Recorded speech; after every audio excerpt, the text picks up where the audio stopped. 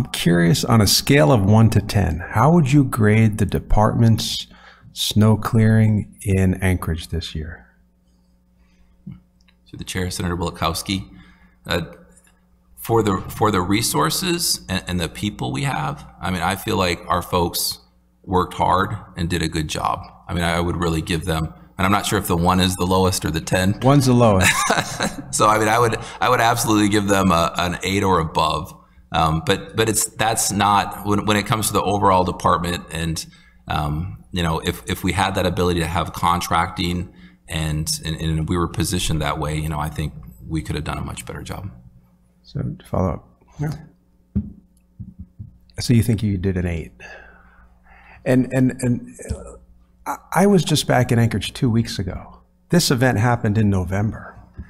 There are still state roads where there are 2 lanes, DeBar, Northern Lights, that it's 1 3/4. There's still roads 3 months later after the fact. I give you a 0. The snow removal response has been abysmal. And for you to sit there and give yourself an 8 or 9, that's a slap in the face to the people of Anchorage. Where's the accountability? You were here last year and we asked these same questions. I asked the questions, Senator Dunbar asked the questions, the chairman asked the questions. You said you have everything you need. It was a once in a couple 100-year event. And this year's response has been horrendous. And for you to sit there and say it's an 8 or a 9, you're telling us you don't need anything more, everything's fine.